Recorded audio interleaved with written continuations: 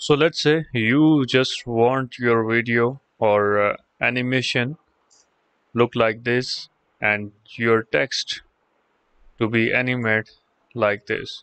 So for this stream overlay, I have recorded a separate video on stream overlays. Go and check that out. And for text animation, I will give you a little tip.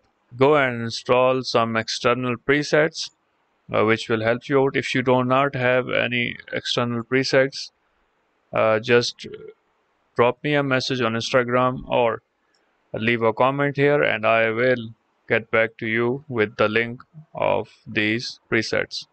So I will remove this effect and I will tell you how we can reapply it. So we are going to press U and we are going to delete this animator.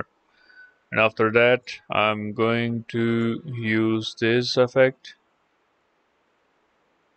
So here's a really simple way to use text animation in Adobe After Effects. Yeah.